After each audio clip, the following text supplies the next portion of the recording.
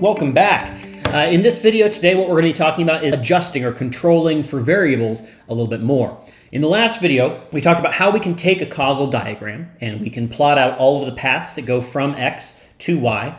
And we know that if we want to identify the effect, the causal effect of X on Y, we need to make sure that we've closed all the backdoor paths while leaving all of the front door paths open. This is one way of identifying the causal effect of X on Y. And we said that the way that we're going to be able to close those backdoor paths is by controlling for variables that are on those paths. Remember, if you control for a variable that's on a path, that means that that path becomes closed. Unless it's a collider variable, we'll talk about that in the next video. So what we're going to talk about today is how we can actually do that mechanically. What does it mean to be able to control for a variable, and what are we really doing when we do it?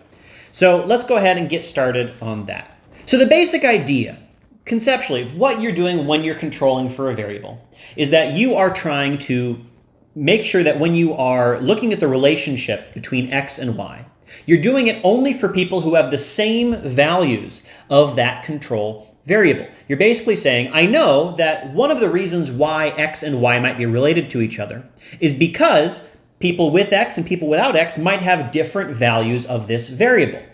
So in the example that we used before of going to the doctor's office, we said that something that might mess us up is how sick you were beforehand. People who go to the doctor's office might be more sick to begin with than people who aren't. And so if you check in on whether they're sick after they went to the doctor's office, you're likely to find that people who went are more sick afterwards than people who didn't, but that's because they were more sick beforehand. And so what controlling does is it says, okay, we know that they're different, that X and Y are related because of this other variable.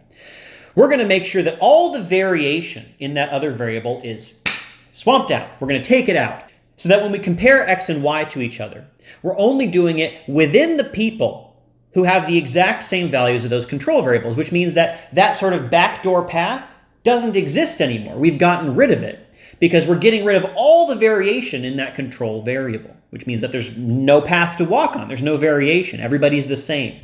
This is why you might hear people refer to controlling or adjusting as holding things constant. We're basically taking those control variables and holding them constant. We're making them the same for every single person. So that's the idea. How are we going to do that mechanically? The basic way we're going to do it is we're going to look for what that control variable explains statistically about X and Y. We're going to say, for the doctor's office, how much of your doctor's office visit can I predict using the fact that you were sick beforehand?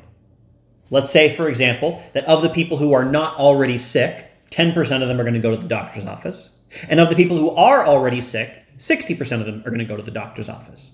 And so I'm roughly explaining 50 percentage points of going to the doctor's office with being sick.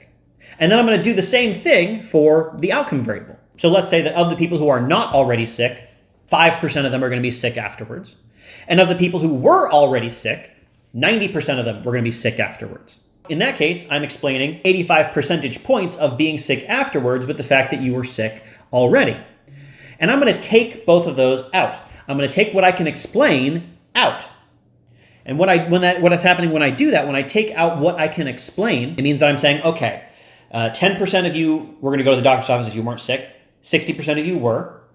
I'm going to remove that difference, right? I've explained those 50%, that 50 percentage point gap, and I'm going to remove that difference, which is basically saying I'm going to hold constant the fact that you were sick before, and I'm only going to compare within that band. That's the concept of what we're doing. So how can we do that computationally? The way we're going to do it is first we're going to see what part of X is explained by W, where W is our control variable that we're controlling for, and X is our treatment variable. And then we're going to subtract it out. Whatever's left over, we're going to call that the residual part of X. What I mean by explain in this class is we're going to take all the different values of W, so either you were sick before or you weren't, and then we're going to take the average of X within all those values of W. So of the people who were not sick before, right, 10% of them were going to go to the doctor's office, so the average of goes to the doctor's office was 0.1. Of the people who were sick before, 60% of them were going to go to the doctor's office. So I'm taking the average of goes to the doctor's office within the people who were already sick, and I get an average of 0.6 or 60%. So those are the explained parts, that 10% and that 60%. That's what I would expect about your going to the doctor's office based on what I know, whether or not you were already sick. So I observe that you're already sick. I say, I bet there's a 60% chance that you're going to go to the doctor's office. That's the part that I can explain about you. Then I'm going to take it out. I'm going to subtract it out. So if you went to the doctor's office, that's a 1, right? And you were already sick. You go to the doctor's office. I expected there was a 60% chance that you go to the doctor's office. The difference there, the residual, is 0.4 or 40%. Then I'm going to do the exact same thing with y. I'm going to see what I can predict about whether or not you're sick afterwards with whether you're sick before, and then I'll take that part out. Finally, I'm going to do some sort of analysis afterwards using those residuals. So I'm going to take what I can explain with the control variable, I'm going to subtract it out, I'm going to take what's left over, that's the residual, and I'm going to do some sort of analysis, some sort of relationship with those beforehand. So if going to the doctor's office and being sick afterwards are still related to each other, are still correlated, after I've taken out the part that's explained with whether you were sick before, that is the relationship between going to the doctor's office and being sick afterwards, controlling for being sick before. And that is the relationship having closed that particular back door. We're closing that back door. Now, there are lots of different ways to explain one variable with another. In this class, we're just going to do it the method that I explained. If you're not in my class, maybe you're more familiar doing it with regression or something like that. Let's actually walk through this. So what I've done here is I've created some fake data. So first I loaded in the tidyverse, and then I created a data set, a tibble. First of all, I started by creating w, which is either a 0 or 1 variable. We're going to end up controlling for w. Then I created x, and I made it a function of w. So we know that w causes x. Right? Because if I had gotten a different value of w up here, that would make me get a different value of x down here. W causes x.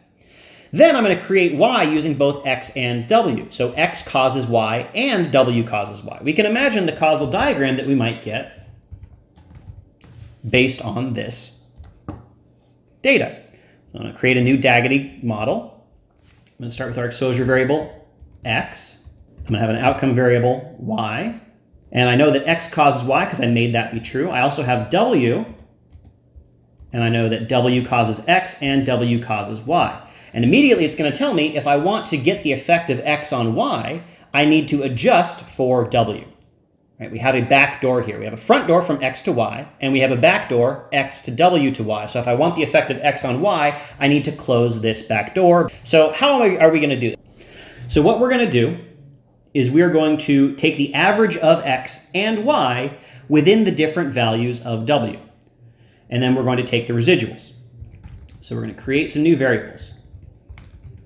So first we're going to do group by w, and this will tell us to take the average within each value of w. And I'm going to mutate. I'm going to get the explained part of x. It's going to be the mean of x, and it's taking it within each value of w. I'm also going to get the explained part of y, which is the mean of y within each value of w. Then I'm going to get the residual. So I'm going to say x, the residual is going to be x minus the explained part of x. And I'm also going to get the y residual is equal to y minus the explained part of y. Before that, I'm going to make sure to ungroup before I do that. So I'm going to run this.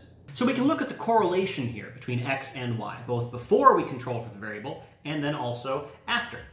So we're going to do the correlation of data x with data y, and we get 0.77. And that's telling us that the relationship between them is certainly positive, it's relatively strong. As we would expect, we know that x causes y. But even though we get sort of the right result in that it's positive as it should be, there's still something left out in that we still know that this relationship that we have, this 0.77, has that back door still in it. And we want to get rid of that back door. We want to control for w. And we did that, so let's see what the result is after we control for w by looking at the relationship between the residuals of x and the residuals of y. So we do the correlation between data xr and data yr, and we get 0.70.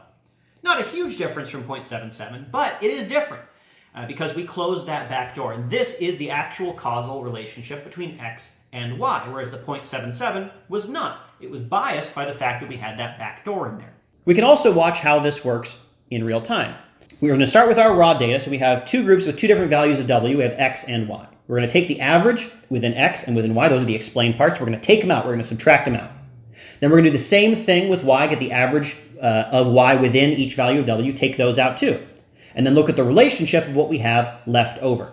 That's basically what happens when you control for w, and you get that left over.